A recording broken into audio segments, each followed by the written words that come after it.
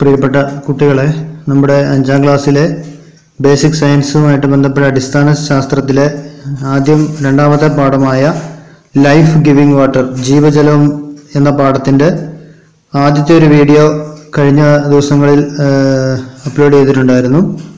അപ്പോൾ അതെല്ലാവരും കണ്ടിട്ടുണ്ടാവുമെന്ന് വിശ്വസിക്കുകയാണ്. അതേ തുടർന്ന് വരുന്ന പാഠഭാഗങ്ങളാണ് ഇന്നത്തെ ഈ പാർട്ട് 2 വീഡിയോയിൽ നമ്മൾ ചർച്ച ചെയ്യുന്നത്. ഇപ്പോൾ പറയുന്ന കാര്യങ്ങൾ കൃത്യമായിട്ട് മനസ്സിലാക്കി നോട്ട്ബുക്കിൽ എഴുതി പഠിക്കണമെന്ന് ഓർമ്മിപ്പിക്കുകയാണ്. ഇപ്പം നമുക്ക് ഈ ഭാഗത്ത് എന്തൊക്കെ കാര്യങ്ങളാണ് ലൈഫ് ഗിവിംഗ് വാട്ടർ, ജീവജലം എന്ന പാഠഭാഗത്തിൻ്റെ രണ്ടാമത്തെ വീഡിയോയിൽ എന്തൊക്കെ കാര്യങ്ങളാണ് വരുന്നത് നമുക്ക് വിശദമായിട്ട് നോക്കാം.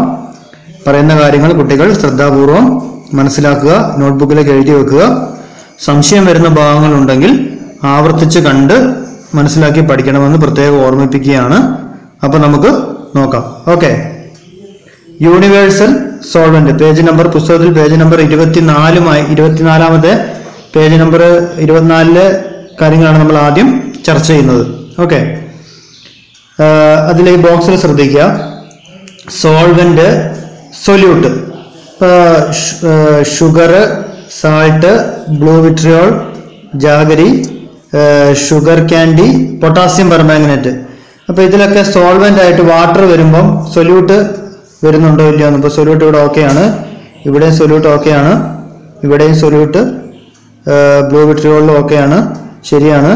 ജാഗരിയിലും ശരിയാണ്, ഷുഗർ ക്യാൻഡിയിലും ശരിയാണ്, പൊട്ടാസ്യം പെർമാംഗനേറ്റിലും ഇതൊക്കെ ലയിക്കും. ജലത്തിൽ ഈ പറഞ്ഞ സാധനങ്ങളൊക്കെ ലയിക്കും. പക്ഷേ കോക്കനട്ട് ഓയിലിൽ ഈ പറഞ്ഞ സാധനങ്ങൾ ഏതെങ്കിലും ലയിക്കുമോ? ഇല്ല. Sugar, salt, blue വിട്രിയോള്, jaggery, sugar candy, potassium permanganate ഒന്നും കോക്കനട്ട് ഓയിലിൽ ലയിക്കില്ല. ഓക്കെ, പിന്നെ കെറോസിൻ എന്ന് പറഞ്ഞാൽ മണ്ണെണ്ണയിലും ഈ പറഞ്ഞ sugar, salt, blue വിട്രിയോള്, jaggery, sugar candy, potassium permanganate ഒന്നും അതിനകത്ത് ലയിക്കുകയില്ല. ഇനി ഇത് മലയാളത്തിൽ പറയുകയാണെങ്കിൽ ശ്രദ്ധിക്കുക, മലയാളം മീഡിയം കുട്ടികൾ ഇതിനോട് ഒരുമിച്ച് കമ്പയർ ചെയ്താണ് നമ്മൾ പറയുന്നത്. കുട്ടികൾക്ക് കുറച്ചുകൂടി കൂടുതൽ മനസ്സിലാകാൻ എളുപ്പമുണ്ടാവും. അപ്പം യൂണിവേഴ്സൽ സോൾവെന്റ് എന്ന് പറഞ്ഞാൽ സാർവിക ലായകം. അപ്പൊ ഇവിടുത്തെ ലായകങ്ങൾ ഏതൊക്കെയാണ്? വെള്ളം നമ്മൾ എടുക്കുന്നുണ്ട്, വെളിച്ചെണ്ണ എടുക്കുന്നുണ്ട്, മണ്ണെണ്ണ എടുക്കുന്നുണ്ട്, പിന്നെ ലീനമായിട്ട് എന്തൊക്കെയാണ് വരുന്നത്? പഞ്ചസാര, ഉപ്പ്, തുരിശ്, ശർക്കര, കൽക്കണ്ടം, പൊട്ടാസ്യം പെർമാംഗനേറ്റ്. ഇപ്പൊ പഞ്ചസാര വെള്ളത്തിൽ ലയിക്കും, ഉപ്പും വെള്ളത്തിൽ ലയിക്കും, തുരിശും ലയിക്കും, ശർക്കര ലയിക്കും, കൽക്കണ്ടം വെള്ളത്തിൽ ലയിക്കും. ഈ പറഞ്ഞ എല്ലാം വെള്ളത്തിൽ ലയിക്കും. പൊട്ടാസ്യം പെർമാംഗനേറ്റും ജലത്തിൽ ലയിക്കും. ഇപ്പൊ വെളിച്ചെണ്ണയിൽ ഈ പറഞ്ഞ പഞ്ചസാര, ഉപ്പ്, തുരിശ്, ശർക്കര, കൽക്കണ്ടം, പൊട്ടാസ്യം പെർമാംഗനേറ്റ് ഒന്നും വെളിച്ചെണ്ണയിൽ ലയിക്കുകയില്ല. അതേപോലെ മണ്ണെണ്ണയിലും ഈ പറഞ്ഞ പഞ്ചസാര, ഉപ്പ്, തുരിശ്, ശർക്കര, കൽക്കണ്ടം, പൊട്ടാസ്യം പെർമാംഗനേറ്റ് ഒന്നും ലയിക്കില്ല. ഓക്കെ, അപ്പൊ ഇത്രയും പ്രധാനപ്പെട്ട കാര്യങ്ങളാണ് നമ്മൾ ആ ബോക്സിൽ കംപ്ലീറ്റ് ചെയ്യേണ്ടത്. ഇത് ബോക്സ് കുട്ടികൾ കൃത്യമായിട്ട് വരച്ചു വെക്കുക. ഇനി കുറച്ച് ക്വസ്റ്റ്യനും ആൻസറുമായിട്ടുള്ള കാര്യങ്ങളാണ് ഇനി നമ്മൾ ചർച്ച ചെയ്യാൻ പോകുന്നത്. കുട്ടികൾ ശ്രദ്ധിക്കുക. Which is the liquid in which most substances dissolve? Do all water soluble substances dissolve in other liquids? ഏത് ദ്രാവകത്തിലാണ് കൂടുതൽ വസ്തുക്കൾ ലയിക്കുന്നത്? ജലത്തിൽ ലയിക്കുന്ന എല്ലാ വസ്തുക്കളും മറ്റു ദ്രാവകങ്ങളിൽ ലയിക്കുന്നുണ്ടോ? ഇവിടെ നോക്കിയാൽ നമുക്ക് മനസ്സിലാവും. Water is A solvent which dissolves A large number of substances. ഇപ്പൊ ജലത്തിലാണ് ഏറ്റവും കൂടുതൽ പദാർത്ഥങ്ങൾ ലയിക്കുന്നത്. അതുകൊണ്ട് വാട്ടറിനെ നമ്മൾ യൂണിവേഴ്സൽ സോൾവെന്റ് എന്ന് വിളിക്കുന്നതിന് കാരണം അതാണ്. Okay, hence water is called the universal solvent. ഇപ്പൊ കൂടുതൽ വസ്തുക്കളെ ലയിപ്പിക്കുന്ന ലായകം ഏതാണ്? ജലമാണ്. അതുകൊണ്ട് ജലത്തെ നമ്മൾ എന്ത് വിളിക്കുന്നു? സാർവിക ലായകം എന്ന് വിളിക്കുന്നു. ഇപ്പൊ ജലത്തിൽ ലയിക്കുന്ന മറ്റു പദാർത്ഥങ്ങൾ വെളിച്ചെണ്ണയിലും മണ്ണെണ്ണയിലും ലയിക്കുന്നില്ല. ഓക്കെ, അതൊന്ന് ശ്രദ്ധിക്കുക. ഇനി അടുത്തൊരു ചോദ്യം ശ്രദ്ധിക്കുക. What are the benefits of water being a universal solvent? ജലം സാർവിക ലായകമായതുകൊണ്ട് നമുക്ക് എന്തെല്ലാം പ്രയോജനങ്ങളാണ് ജലം കൊണ്ടുള്ളത് എന്നാണ് നമ്മൾ ഇനി അടുത്ത് നോക്കുന്നത്. ശ്രദ്ധിക്കുക. സാർവിക ലായകം, യൂണിവേഴ്സൽ സോൾവെന്റ് ആയതുകൊണ്ടുള്ള മെച്ചങ്ങൾ, എന്തൊക്കെ ഗുണങ്ങളാണ് വെള്ളം യൂണിവേഴ്സൽ സോൾവെന്റ് ആയതുകൊണ്ടുള്ള ഗുണങ്ങൾ എന്തൊക്കെയാണെന്നാണ് നമ്മളിവിടെ പറയുന്നത്. ശ്രദ്ധിക്കുക. It is possible to add sugar to soft drinks. അപ്പൊ നമുക്ക് കുടിക്കാനുള്ള പദാർത്ഥങ്ങൾ, വെള്ളത്തിൽ പലതരത്തിലുള്ള ലഘുപാനീയങ്ങളിലൊക്കെ നമുക്ക് എന്ത് ചെയ്യാൻ പറ്റും? ഷുഗർ ആഡ് ചെയ്യാൻ പറ്റും. പിന്നെ we are able to add salt to food items. ഉപ്പ് ജലത്തിൽ ലയിക്കുന്നത് കൊണ്ട് നമുക്ക് ഭക്ഷണ പദാർത്ഥങ്ങളിൽ ഉപ്പ് ചേർക്കാൻ കഴിയും. Okay. It is possible to give dyes to cloth. അതായത് നമുക്ക് തുണി അലക്കാൻ പലതരത്തിലുള്ള ഡൈൻസ്, പലതരത്തിലുള്ള പൊടികളും ഒക്കെ നമ്മൾ ഉപയോഗിക്കുന്നുണ്ടല്ലോ, അതൊക്കെ ജലത്തിൽ ലയിക്കുന്നവയാണ്. Plants are able to absorb nutrients from the soil. അപ്പൊ ഈ പ്ലാന്റ്സ് ന്യൂട്രിയൻസ് ഒക്കെ ജലത്തിൽ എങ്ങനെയാണ്, വേര് റൂട്ട് അബ്സോർബ് ചെയ്യുന്നത് എങ്ങനെയാണ്? ജലമായിട്ടാണ്. Plants are able to absorb nutrients from the soil. മണ്ണിൽ നിന്നും ജലാംശത്തെയൊക്കെ വലിച്ചെടുക്കാൻ ചെടികൾക്ക് കഴിയുന്നു. V are able to make soda. ഇപ്പൊ സോഡയൊക്കെ ഉണ്ടാക്കാൻ നമുക്ക് കഴിയും. പിന്നെ യൂണിവേഴ്സൽ സോൾവെന്റ് ആയതുകൊണ്ട് ജലത്തെ നമ്മൾ പല രീതിയിൽ നമുക്ക് ഉപയോഗിക്കാൻ കഴിയും. പിന്നെ മെഡിസിൻസ് ക്യാൻ ബി പ്രിപ്പയർഡ്. മരുന്നൊക്കെ നമുക്ക് ഉപയോഗിക്കാൻ വേണ്ടി ജലത്തെ ഉപയോഗിക്കാം. അതുകൊണ്ട് നമുക്ക് ജലം യൂണിവേഴ്സൽ സോൾവെന്റ്, സാർവിക ലായകമായതുകൊണ്ടുള്ള ഗുണങ്ങളാണത്. ഓക്കെ. ഇനി അടുത്തത് വാട്ടർ ലെവൽ, ജലവിധാനം. ശ്രദ്ധിക്കുക. What is the change observed in the level of water when some sand is put in to one of the bottle? Remove the sand in small quantities using a spoon. Observe the change in water level. Does the water level fall? ഇത് പുസ്തകത്തിലെ ഒരു ചോദ്യമാണ്. ശ്രദ്ധിക്കുക. ഒരു കുപ്പിയിൽ കുറച്ച് മണൽ ഇടുമ്പോൾ ജലവിധാനത്തിൽ എന്ത് മാറ്റമാണ് കാണുന്നത്? ഇനി മണൽ അല്പാൽപമായി സ്പൂൺ ഉപയോഗിച്ച് കോരിയെടുത്തു നോക്കൂ. ജലവിധാനത്തിലുള്ള മാറ്റം നിരീക്ഷിക്കൂ. ജലവിധാനം താഴുന്നില്ലേ? നമുക്ക് നോക്കാം. Water maintains it's level. വാട്ടറിന് ഒരു ലെവൽ ഉണ്ട്. ആ ലെവൽ എപ്പോഴും വാട്ടർ മെയിൻറ്റെയിൻ ചെയ്യും. രണ്ട് പാത്രങ്ങളിലാണെങ്കിലും വാട്ടറിന്റെ ഒരു ലെവൽ എപ്പോഴും വാട്ടർ മെയിൻറ്റെയിൻ ചെയ്യും. Okay. When ground water is collected in large quantities for industrial and commercial purposes, it result in the depletion of water level. അപ്പൊ നമ്മൾ വ്യാവസായിക ആവശ്യങ്ങൾക്ക് വേണ്ടിയും വാണിജ്യപരമായ ആവശ്യങ്ങൾക്ക് വേണ്ടിയൊക്കെ ഉപയോഗിക്കുമ്പോൾ water level താഴാം. This leads to the fall of water level in Wells in the neighbourhood. ഇപ്പൊ കിണറ്റിലേക്ക് ജലാംശം താഴാൻ ഇതുമൂലം കാരണമാവുന്നുണ്ട്. ഓക്കെ. ജലം ഒരു വിധാനം എപ്പോഴും പാലിക്കുന്നുണ്ട്, ഒരു ലെവൽ എപ്പോഴും കീപ്പ് ചെയ്യുന്നുണ്ട്.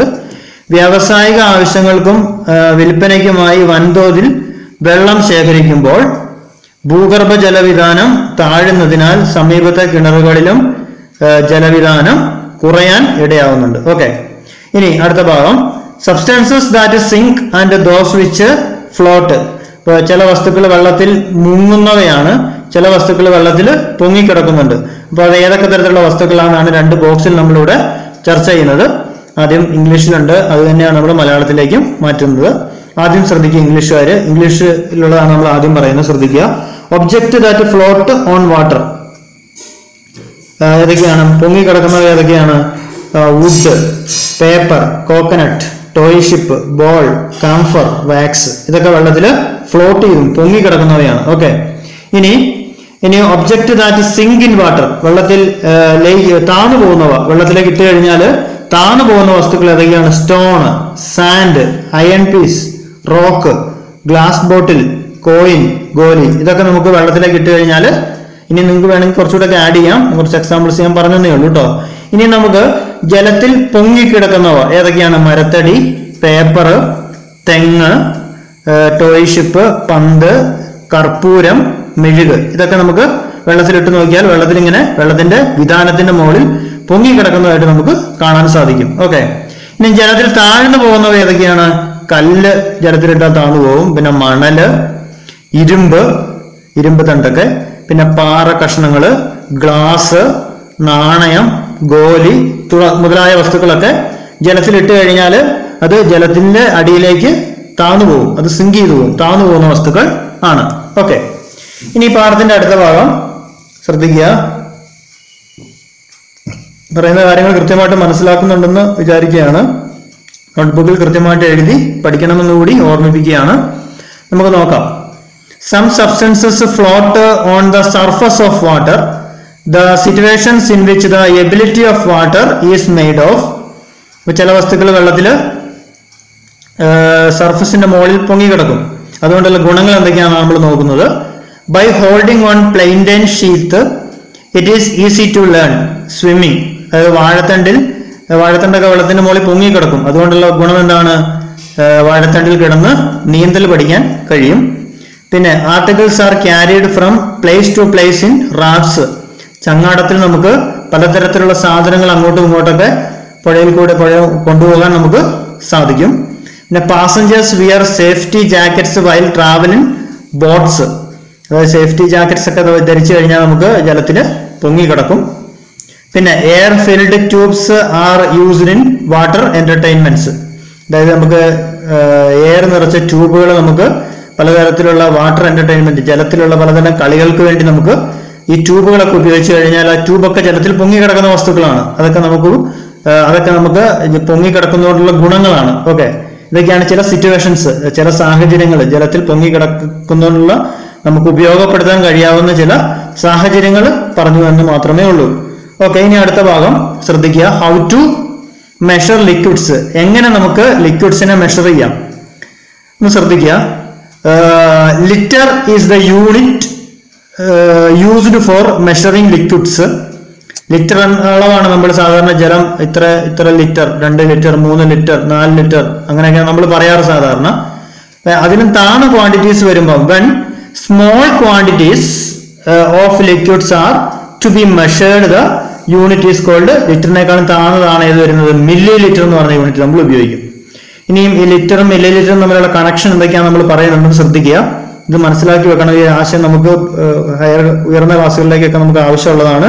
ഇപ്പോഴേ ഇതൊന്ന് മനസ്സിലാക്കി വെക്കുന്നത് ഗുണം ചെയ്യും. ഓക്കെ, അപ്പൊ ദ്രാവകങ്ങൾ അളക്കുന്നതിനുള്ള ഏകകമാണ് ഏത്? ലിറ്റർ. കുറഞ്ഞ അളവിൽ ദ്രാവകങ്ങൾ അളക്കേണ്ടി വരുമ്പോൾ മില്ലി ലിറ്റർ എന്ന ഏകകമാണ് നമ്മൾ സാധാരണ ഉപയോഗിക്കാറ്. ഇപ്പൊ ഇവിടെ നമ്മൾ പറയാൻ പോകുന്നത് ഒരു പെട്ടിയുടെ നീളവും വീതിയും ഉയരവും തന്നിട്ടുണ്ട്. ലെങ്ത്തും ബ്രെഡ്ത്തും ഹൈറ്റും എത്രയൊക്കെയാണ്? നീളം 10 സെന്റിമീറ്റർ, വീതി 10 സെന്റിമീറ്റർ, ഉയരം 10 സെന്റിമീറ്റർ. അങ്ങനെയാണെങ്കിൽ ആ പാത്രത്തിന്റെ ഉള്ളളവ്, അതായത് കപ്പാസിറ്റി ഓഫ് വെസൽ പെട്ടിയുടെ ഉള്ളളവ് കണ്ടുപിടിക്കാൻ വേണ്ടി എന്ത് ചെയ്താൽ മതി? നീളവും വീതിയും ഉയരവും പരസ്പരം ഗുണിച്ചാൽ മതി. 10 സെന്റിമീറ്റർ ഗുണിക്കണം 10 സെന്റിമീറ്റർ ഗുണിക്കണം 10 സെന്റിമീറ്റർ. 10 × 10 എത്ര കിട്ടും? നമുക്ക് 1000 കിട്ടും. സെന്റിമീറ്റർ എത്ര പ്രാവശ്യം വരുന്നുണ്ട്? 3 പ്രാവശ്യം വരുന്നുണ്ട്. അതുകൊണ്ട് ക്യൂബിക് സെന്റിമീറ്റർ ആണ് അതിന്റെ യൂണിറ്റ്. അല്ലെങ്കിൽ മലയാളത്തിൽ പറയുകയാണെങ്കിൽ 1000 ഘന സെന്റിമീറ്റർ എന്നാണ് നമ്മൾ പറയുന്നത്. അപ്പൊ 1000 ഘന സെന്റിമീറ്റർ എന്ന് പറയുന്നത്, അല്ലെങ്കിൽ 1000 ക്യൂബിക് സെന്റിമീറ്റർ, CC എന്നും പറയാറുണ്ട്. 1000 cubic centimetre equal to 1 litre. 1000 ഘന centimetre എന്ന് പറയുന്നത് 1 ലിറ്റർ ആണ്. ഓക്കെ, ഇനി 1 cubic centimetre can also be called 1 milli litre. അപ്പൊ 1 ഘന സെന്റിമീറ്റർ അളവിനെ 1 മില്ലി ലിറ്റർ എന്നും നമ്മൾ പറയാറുണ്ട്. അപ്പൊ 1 ലിറ്റർ എന്ന് പറയുന്നത് 1000 മില്ലി ലിറ്റർ ആണ്. 1 litre equal to 1000 milli litre. Okay, ഇനി ഇതുമായിട്ട് ബന്ധപ്പെട്ട ഒരു ചെറിയൊരു ക്വസ്റ്റ്യൻ ആണ് നമ്മൾ ഇനി പറയുന്നത്. അതൊന്ന് കുട്ടികൾ ശ്രദ്ധിക്കുക. Suppose you want to measure out 2 litre and 650 milli litre, how can you measure? ഇപ്പൊ നമുക്ക് ഒരു 2 ലിറ്ററും 650 മില്ലി ലിറ്ററും നമുക്ക് അളക്കണം. അപ്പൊ നമുക്ക് എങ്ങനെയൊക്കെ ഏതൊക്കെ അളവുകൾ ഉപയോഗിച്ച് നമുക്ക് ആ അളവ് കൃത്യമായിട്ട് നമുക്ക് എടുക്കാൻ കഴിയും? എങ്ങനെയാണ്? നമുക്ക് യൂസ് 1 ലിറ്റർ വെസൽ ട്വൈസ്. അതായത് 1 ലിറ്ററിന്റെ പാത്രം നമ്മൾ എത്ര പ്രാവശ്യം ഉപയോഗിക്കണം? 2 പ്രാവശ്യം ഉപയോഗിക്കണം. അപ്പൊ നമുക്ക് എത്ര ലിറ്റർ ആവും? 2 ലിറ്റർ, 2 ലിറ്റർ ആവും. പിന്നെ use half A litre vessel once. അതായത് 1/2 ലിറ്ററിന്റെ പാത്രം നമ്മൾ എത്ര പ്രാവശ്യം ഉപയോഗിക്കണം? 1 പ്രാവശ്യം ഉപയോഗിക്കണം. അപ്പൊ 500 ml ആയി. ഇപ്പൊ 2 ലിറ്ററും 500 ml ആയി. ഇനിയും കുറവുള്ള ബാക്കി എത്രയാണ്? ഇനി 100 ml വെസൽ 1 പ്രാവശ്യം ഉപയോഗിക്കണം. അപ്പൊ എത്രയായി? 100 ml. പിന്നെ 50 ml വെസൽ 1 പ്രാവശ്യം ഉപയോഗിക്കണം. അപ്പൊ 50 ml ആയി. അപ്പൊ 2 ലിറ്റർ, 500 ml, 100 ml, 50 ml. എന്നിട്ട് ഇതെല്ലാം കൂടെ കൂട്ടുന്നു. ഇതെല്ലാം കൂടെ കൂട്ടുമ്പോൾ എത്ര കിട്ടും? 2 ലിറ്റർ, 500 ml, 100 ml, 50 ml കൂട്ടുമ്പോൾ 2 ലിറ്റർ 650 ml. അതായത് 2 ലിറ്റർ 650 ml ലിറ്റർ നമുക്ക് കിട്ടും. ഓക്കെ, അപ്പം ഇത്രയൊക്കെയാണ് നമ്മൾ അടിസ്ഥാന ശാസ്ത്രത്തിന്റെ 2ാമത്തെ പാഠമായ ലൈഫ് ഗിവിംഗ് വാട്ടർ, ജീവജലവുമായി ബന്ധപ്പെട്ട പ്രധാനപ്പെട്ട ആശയങ്ങൾ ചർച്ച ചെയ്തത്. അപ്പൊ ആദ്യത്തെ വീഡിയോ കാണാത്തവർ ആരെങ്കിലും ഉണ്ടെങ്കിൽ അത് ആദ്യം കണ്ടിട്ട് കാണും. അതിന് തുടർച്ചയായിട്ടാണ് നമ്മൾ ഈ വീഡിയോ ചെയ്തത്. അപ്പോൾ സംശയം വരുന്ന ഏതെങ്കിലും ഭാഗം വരുന്നുണ്ടെങ്കിൽ ഒന്ന് ആവർത്തിച്ച് വീഡിയോ കണ്ട് മനസ്സിലാക്കി പഠിക്കുന്നത് നിങ്ങൾക്ക് ഉപകാരപ്പെടും. എല്ലാവർക്കും പറഞ്ഞ കാര്യങ്ങളൊക്കെ മനസ്സിലായിട്ടുണ്ടാകുമെന്ന് വിചാരിക്കുകയാണ്. എല്ലാവർക്കും നല്ലൊരു ശുഭദിനം നേർന്നുകൊണ്ട് ഇന്നത്തെ നമ്മുടെ ചെറിയ ക്ലാസ് അവസാനിപ്പിക്കുകയാണ്. Okay, thank you.